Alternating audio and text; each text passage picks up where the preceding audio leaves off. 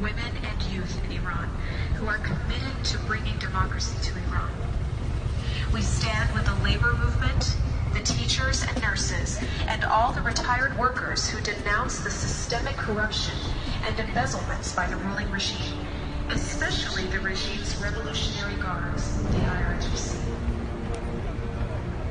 For years, U.S. policy was blocked on negotiation and appeasement in order to avoid war with Iran. People's uprising has put an end to this, and Iranians are calling on the international community to recognize their voice and indigenous movement for change.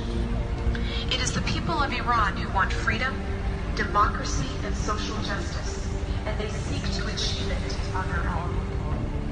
Their cry for freedom has been reflected in the Society of Nations' 10-point plan for a free Iran.